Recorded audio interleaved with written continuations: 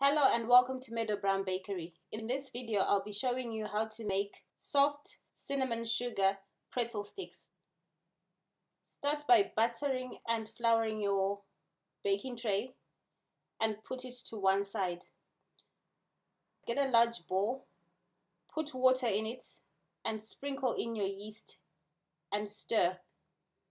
Add in your sugar and salt and stir some more until it's dissolved. Add all your flour in one go and mix with your wooden spoon until you can't mix it anymore. And then you put your wooden spoon to one side and you start kneading it in the bowl with your hands. When it's all gathered up together, put your dough onto a lightly floured surface and start kneading it. Knead it until it's nice and smooth. Get your bowl again and brush it with vegetable oil. Just use a pastry brush and go all over the bowl with the pastry brush and put it in the bowl and let it rise for 40 minutes.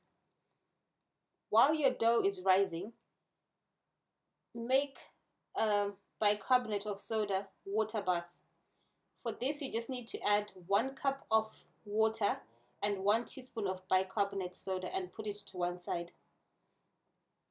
When your dough has finished rising, get a scale and weigh it, divided by the number of sticks that you want to make.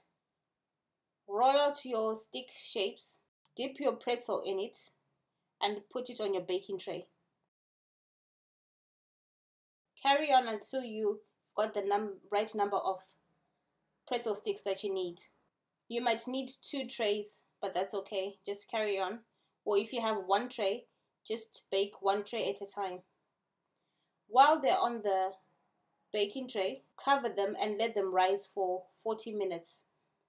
Just before they finish rising, maybe 5 to 10 minutes before they finish rising, preheat your oven to 230 degrees Celsius. And then when they finish rising, put them in the oven and bake them for about 10 minutes or until nice and golden brown on top. When you finish baking the sticks, take them out of the oven and let them cool for about 5 to 10 minutes. And then brush them with some melted butter and put them in cinnamon sugar. You can put them on a cooling rack or serve immediately.